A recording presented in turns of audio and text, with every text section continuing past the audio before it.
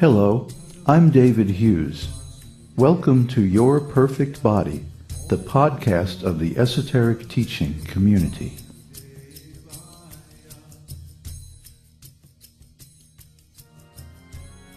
Today's selection is an essay entitled Kṛṣṇa Speaks to Save His Devotee.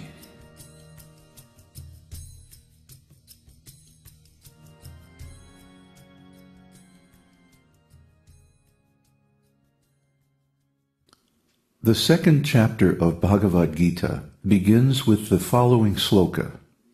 Sanjaya uvaca, tam tatha krpayavistam, asru-purnakuleksanam, visidantam idam vakyam, uvaca Madhusudanah. Sanjaya said, seeing Arjuna full of compassion and very sorrowful, his eyes brimming with tears, Madhusudana, Kṛṣṇa, spoke the following words. Bhagavad-gita 2:1. Kṛṣṇa is described here as Madhusudana, the killer of the Madhu demon. Why? Arjuna was attacked by a demon of forgetting his duty, by being too much attached and afflicted by bodily relationships. So by calling the Lord by his name Madhusudana, the compiler of Bhagavad-gita, Srila Vyasadeva, invokes the aspect of the Lord who kills the demons that harass his devotees. This is also our position. In this material world, we are so much attached to bodily relationships that it is just like we are attacked by a demon or haunted by a ghost. In a beautiful Bengali poem written by the great enigmatic master teacher Jagadananda Pandit, it is said, Pisachi paile jena mati chhana hai, maya grasta jiver haya se bhava udai. When a living entity is conditioned by material nature, he is exactly like a person haunted by a ghost. Prema Vivarta 1. Maya grasta jiver hai. Maya means illusion, hallucination. So we are, in this material world, all illusioned. Illusioned means accepting something as a fact, which is not a fact. Just like in a dream, we see sometimes that we are attacked by a tiger or chased by a demon. So many illusory things. Actually, there is no tiger, no demon is chasing, but still we're crying, help, help, ah! Waking up with our heart pounding, sweating. The dream was not real, but the effect was. So our attachment for this material world is like that. It's an illusion. We're thinking that without me, everything will be spoiled. My presence is required, and so on and so forth. Just like our esteemed political leaders, each and every one of them thinks that without him, the whole situation will be spoiled. So they do not retire from political life, even up to the time of death. The attachment is so strong. But even after passing away of so many big leaders, the world is going on. There is a Bengali proverb that when the king dies, it does not mean the kingdom stops. Everyone is replaceable, and life and the kingdom go on. But the leader or the person in charge remains in illusion, thinking that without me, everything will be spoiled. This is called Maya, illusion, and it is the cause of our attachment to this world.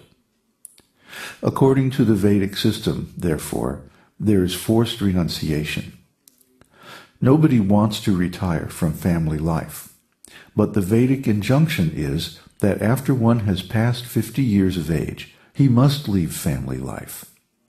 It is stated in the Vedas, Pancha sordvam vanang brajet. After the age of 50, one must go to the forest. The Vedic social system is designed to train people in renunciation of material attachment.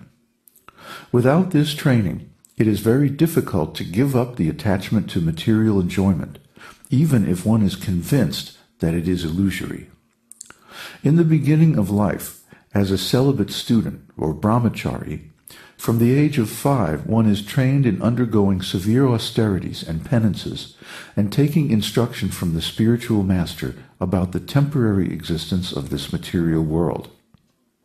This system trains men in Vedic culture to expect renunciation as a normal condition of life. And even after this training, if he appears to be attached to this material world, he is allowed to go home and marry.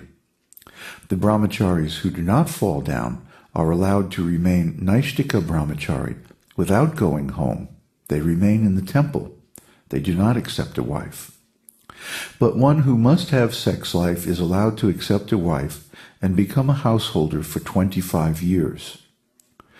Generally, the brahmacharis who fall down go home at the age of 24 or 25 years. After marriage, they may get children. So living in householder life for 25 years, the children are grown up. Then the husband and wife take leave of the household, and this is called vanaprastha, traveling in pilgrimages to holy places like Vrindavan, Prayag, Mayapur, and so on. That was the system.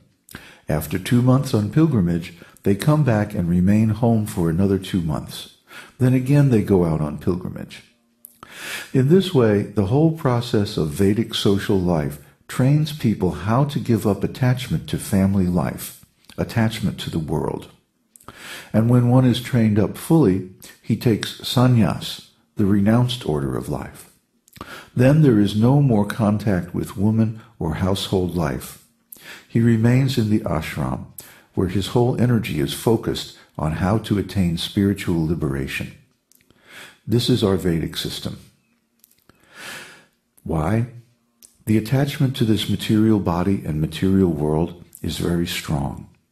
That is stated in the esoteric teaching by Rishabdev. Pungsang striya mituni bhavametam, tayor mito hridaya grantimahu, ato grahakshetra sutapta vitayar, janasya mohoya mahang mameti. The attachment between male and female is the basic principle of material existence. On the basis of this misconception, which ties together the hearts of the male and female, one becomes attracted to his body, home, property, children, relatives, and wealth. In this way, one increases life's illusions and thinks in terms of I and mine. Srimad Bhagavatam 5.5.8. This whole material world is an attachment of male and female. Pumsa striya mituni bhavam, sex impulse, sex attachment. Tayor mito hridaya grantim ahuhu. And when they are married, when they are united, it becomes a hard knot in the heart. Ato grihakshetra sutapta vitayar janasya moho yamahang mameti. Then gradually, after being united, one becomes attached to griha, home or apartment, kshetra, the land or country of residence, and so on. Formerly there was no industry, so everyone must have some land to produce food. Griha kshetra means home and land. Sutta, then sons and children. Apta, friends. Vita, then money, because without money nothing can be maintained. Ata griha kshetra supatva vitayar janasya mohaha. He becomes more and more illusioned, and finally, ahang mameti. Oh, this is my country, this is my family, this is my house, my children, so on and so forth. Mama means mine, and I am this person, I am this body. This is illusion, this is Maya. So Arjuna appeared to be illusioned that, how shall I fight with my brothers and grandfather on the other side? He became so much illusioned. Tang tatha krpayavistam. He became illusioned, but not without cause. He was very much compassionate, krpayavistam, toward his family members. And he was crying, asru-purnakuleksanam. There were tears in his eyes. Visidantam idam vakyam. And he was lamenting about this. How shall I fight? So Kṛṣṇa then began to speak. Kṛṣṇa saw that my friend Arjuna has become too much illusioned. He cannot do his duty. So Kṛṣṇa wanted to kill the demon of illusion, and therefore he is addressed herein as Madhusudana. Kṛṣṇa comes to this planet for two purposes: paritranaya